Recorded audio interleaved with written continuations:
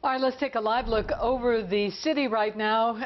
You can't see heat, of course, but all you had to do was step outside today, and it hits you in the face. You can definitely feel it, and feel it we have for the last couple of days. Let's check in with Derek in the First Alert Weather Center, see if there's any more on the way. Well, it looks like we've got another hot day on the way tomorrow. Not as bad as it's been, but we're starting to make some progress here. Once we get past today, we're going to turn that corner, and we're going to start feeling a little bit more like we should be for this time of year as early as this weekend. And then it looks like next week we have perhaps even cooler temperatures in the forecast. Let's show you the view from space this afternoon. Visible satellite showing skies are partly cloudy, kind of a hazy out there.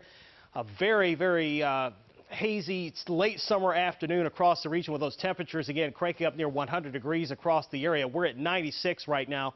We were 99 last hour out at BWI Marshall. So I just had this discussion with meteorologist Steve Sosna. We were texting back and forth, and well, it looks like we may have hit 100 degrees. We'll get the official number, though, when the almanac comes out here about another hour or so. But I do think that we did hit 100 this afternoon. The heat index, though, still right around 100 degrees. So it's a little stuffy out there, and it looks like that'll be continuing here into your Thursday. As a matter of fact, it'll probably be a little bit more sticky here coming up on Thursday afternoon.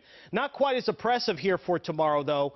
But it looks like we got some storm chances in the forecast. That's actually going to help us out here as we go into the next several days. Right now, temperatures into the mid to upper 90s across the entire area from Glen Burnie all the way up towards Glen Arm, Woodstock, and West Friendship, out towards Howard County and Carroll County. So everybody, even the Eastern Shore, mid-90s there, Easton and Stevensville, down towards Cambridge, and heat index values up to 106 now in Elkton. We're looking at heat index values into the upper 90s just about everywhere else. So again, as we go through tonight, this is what you can expect.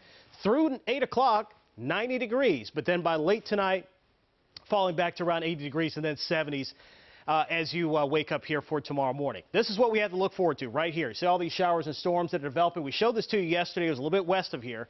But now we're starting to get some eastward progress. So we'll get in on this tomorrow with a chance for some showers and storms in the forecast. And we have a severe weather threat tomorrow, and we have another one again on Friday, pretty much in the same spot. So we're expecting a level 1 of 5 risk for some strong storms here. Some of the storms could produce some gusty winds, so we'll be watching for that potential for tomorrow afternoon, along with the potential for more heat and humidity across the area. So there's the storms that are going to flare up tomorrow afternoon. Notice it's not going to be anything widespread, but there will be a few around that should offer some relief from the heat, kind of take the edge off a little bit. And then we'll start the morning off Friday dry, and then more scattered storms will develop here during the afternoon. But look how the temperatures go down over the next several days. We may have a couple of days next week where high temperatures will be in the 70s. That'll certainly really feel really nice here across our region by the end of next week. So here's your First Alert 7-day forecast. 96 tomorrow, 91 coming up on Friday. Storm chances tomorrow, Friday, and into the weekend. Looks like every day from tomorrow all the way through next week has a chance for rain in it.